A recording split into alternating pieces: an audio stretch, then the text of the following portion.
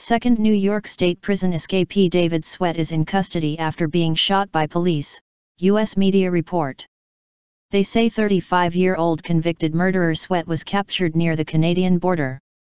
His prison break partner Richard Matt, 49, was killed by police on Friday. The two murderers escaped 3 weeks ago from the maximum security Clinton Correctional Facility in Dannemora through the sewer system after using power tools to break out of their cell. The spectacular escape set off a massive manhunt. Prisoner worker Joyce Mitchell has been charged with aiding the inmates in their escape. Prosecutors allege that she gave the men power tools that allowed them to saw through a steel cell wall before bashing a hole through a brick wall and crawling through. Ms. Mitchell denies the charges. Matt was serving a prison sentence of 25 years to life for the killing and dismembering of his former boss. Sweat was serving a life sentence for murdering a sheriff's deputy.